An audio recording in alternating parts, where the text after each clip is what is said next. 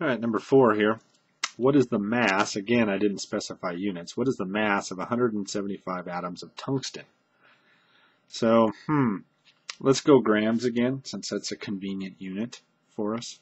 So we're going to shoot for grams in tungsten. The first name for it was wolfram, so it starts with a W. So it's W. Grams of tungsten. Now, we only have one place here, 175 atoms to start. So 175 atoms of tungsten.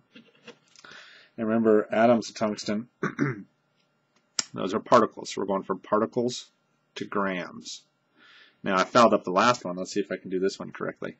We're going from particles to grams. See, I was jumping the gun. That's kind of what I did up above. So we're going particles. Now, I don't know a direct particle to gram, but I can go particles to moles, and then moles to grams. So let's do that. So the first thing we're going to do is particles to moles. Well, we know this one. Now keep in mind that you would expect your answer to be very, very small.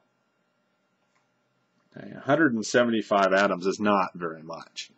In fact, you probably have 175 atoms of tungsten on your hands at any given time. Who knows? But it's going to be very, very tiny.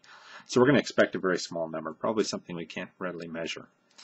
So let's go ahead and do this. We know Avogadro's number, 6.02 times 10 to the 23rd atoms of tungsten is 1 mole of tungsten. So we've got our particles to moles. Now let's get out of our moles and into mass. So once again, moles to mass. Need our handy-dandy periodic table. And there's W. 183.85 grams per mole. So tungsten, 183.85 grams per mole. So I know that 1 mole of tungsten is 183.85. I hope that's what it said. Grams of tungsten. Let's check our units. Atoms of tungsten, moles of tungsten, grams of tungsten. Good. So now let's do this.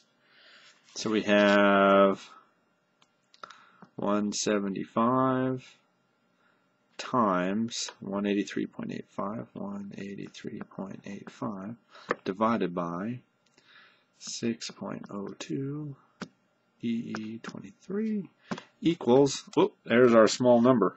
Look at that. Whoa, kind of glary right there with the light. 55.3 times 10 to the negative 20. Woo, small. It looks like we're good to 3 sig figs. So 5.34 looks like.